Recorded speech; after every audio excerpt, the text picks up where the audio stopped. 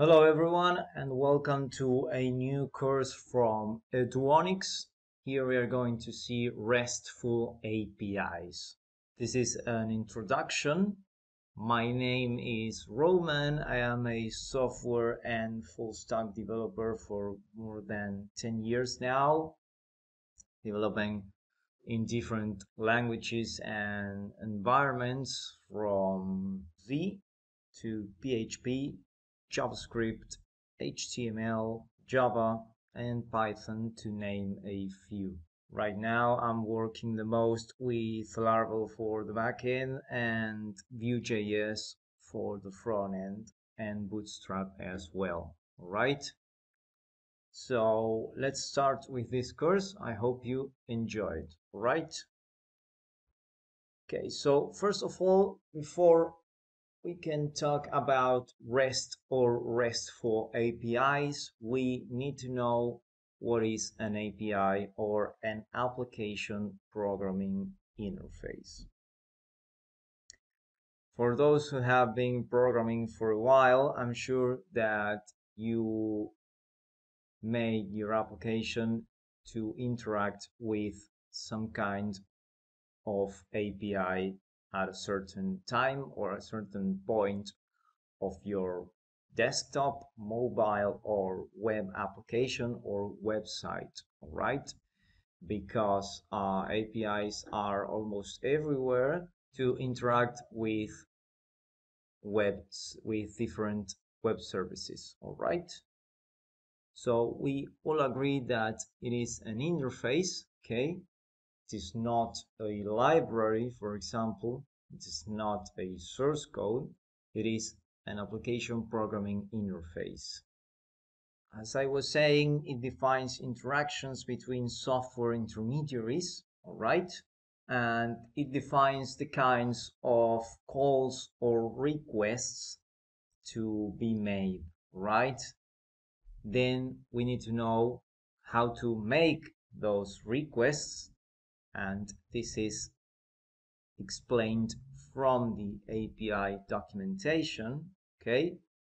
Data formats that should be used in those requests, conventions to follow, and other useful stuff too, okay? And one important thing here, after the things that we are discussing, is that when we are using an API, we don't need to worry about the implementation of the API, right?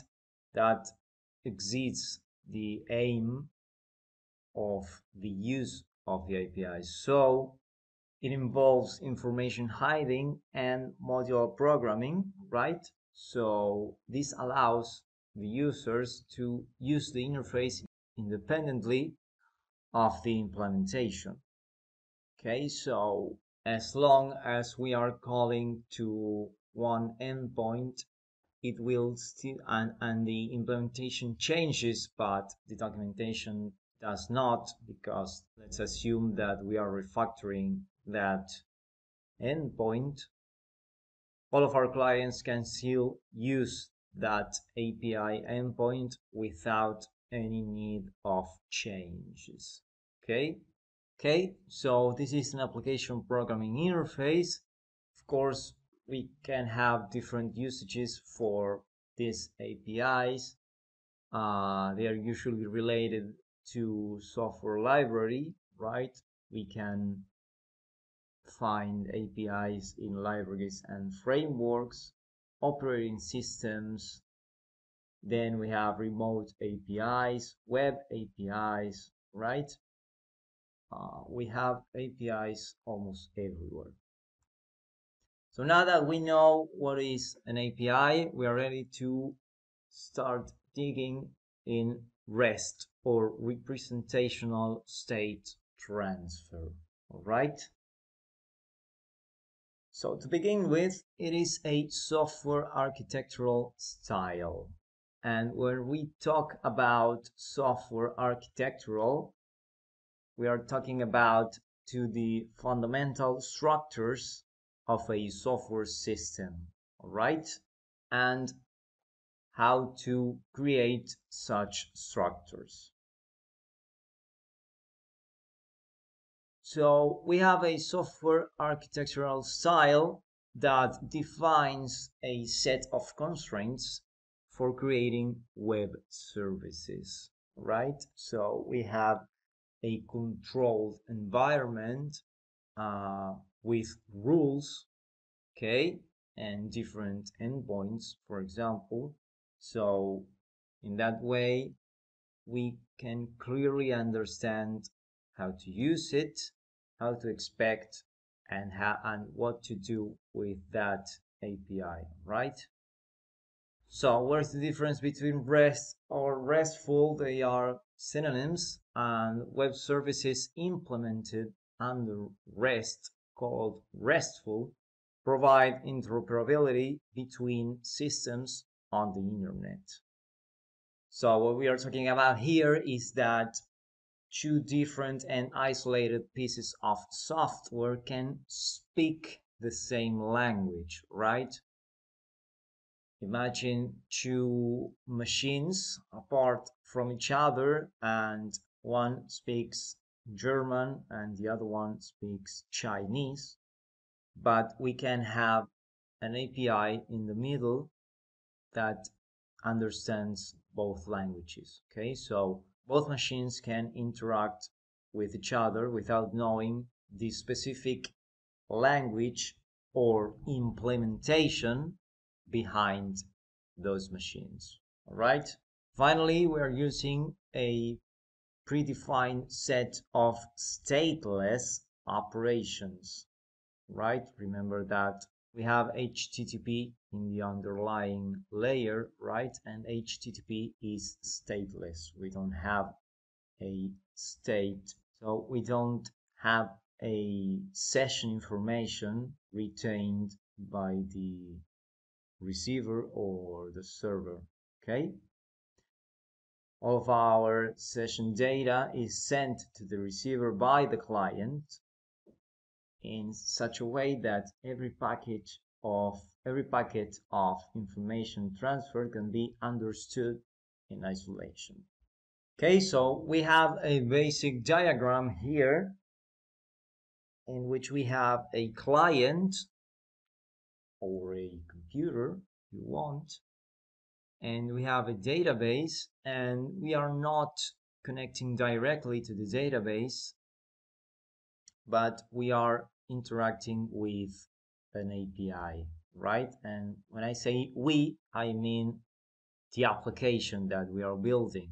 Okay, we can send different HTTP verbs or methods like get, post, put, or delete.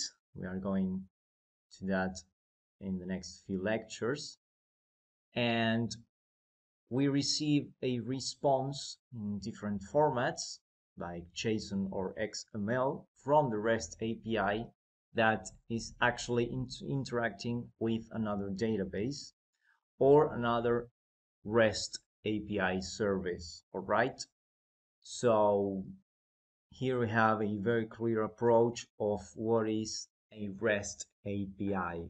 It provides services to us, the clients. Okay, so now we need to define or establish what is the main difference between a website and a web app. Although we can use it like synonyms, they are not quite the same thing, right? When we enter a website, we are asking for the entire page and resources to render each page, right? So we are asking for HTML, CSS, JavaScript, and all the resources that we need to show the website in the browser. Okay, and this could be a lot of information and larger amounts of data, right? When we are using a web app that is connecting to a REST service, for example, we are asking only for a data object. So once we have our page loaded, for example, a single page application, when we need to retrieve, for example, 5 videos, we are not going to reload the entire page, but we are going to make a request to actually retrieve only those 5 videos. So you can imagine the differences between sizes, right, of information that we are asking in a website and a web app. All right. Finally, we have 6 guiding constraints that define a RESTful system. Okay. These constraints restrict the ways that the server can process and respond to client requests, so that by operating with these constraints, the system gains desirable non-functional properties. And when we say non-functional properties, they are properties that specify criteria that can be used to judge the operation of system rather than specific behaviors. Okay, so we are talking about a system level here and not specifics. If we have a system that does not fulfill any of the required constraints, it cannot be considered RESTful. Okay, let's start with client server.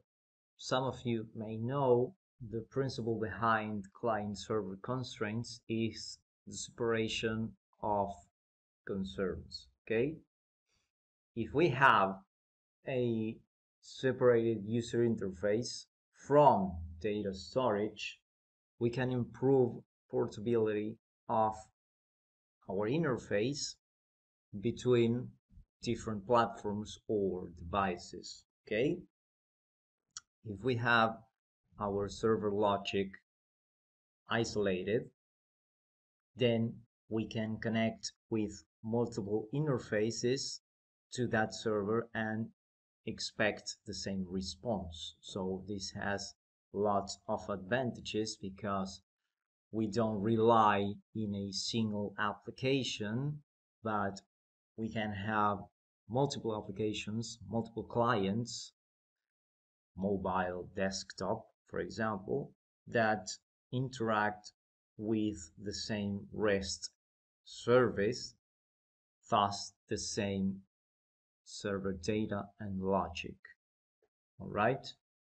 Of course, this approach provides us scalability as well.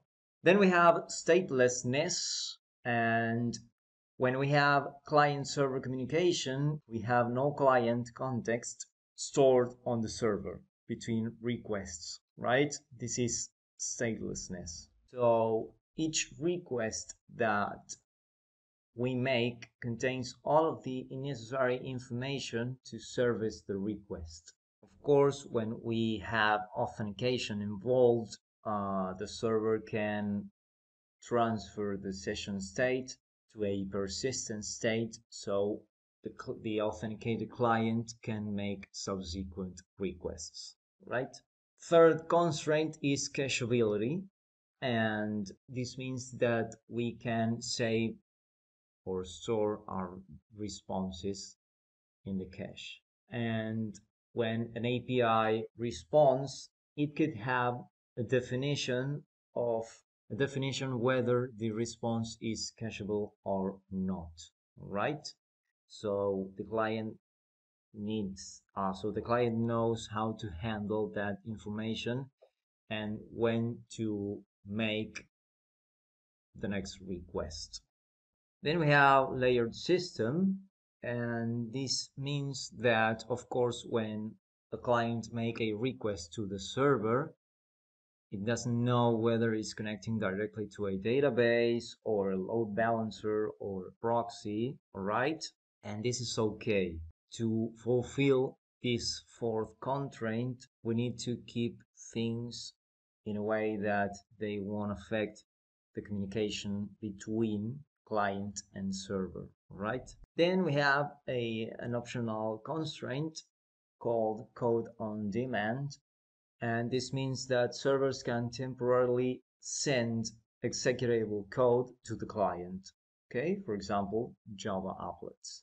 Finally, you have uniform interface, and this is a fundamental part of RESTful system because it simplifies and couples the architecture, which enables each part to evolve independently. Okay, and here we have 4 constraints for this uniform interface. The first one is resource identification in requests, and this means that we have individual resources uniquely identified using URIs, right? And URIs are not the same as URL. URI is a uniform resource identifier, okay? And of course, we can have that resource stored in a way in a database and answer or show that resource to the client in a different way. For example, HTML, XML, or JSON. Resource manipulation through representations.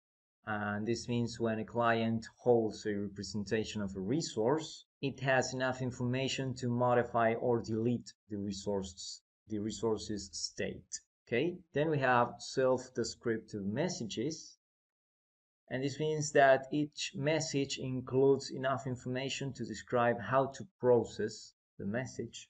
And finally, we have hypermedia as the engine of application state, or HATEOAS. And this happens when having accessed an initial URI for the REST application. A REST client should then be able to use server-provided links dynamically to discover all the available resources it needs. Okay? All right, so enough talking about RESTful and APIs for this lecture. I hope you now have a clear understanding of what is an application programming interface, and above all, what is a REST or representational state transfer API, right? In the next lecture, we are going to see who or what interacts with these RESTful APIs, right? So this is it for this lecture. Thank you very much, guys.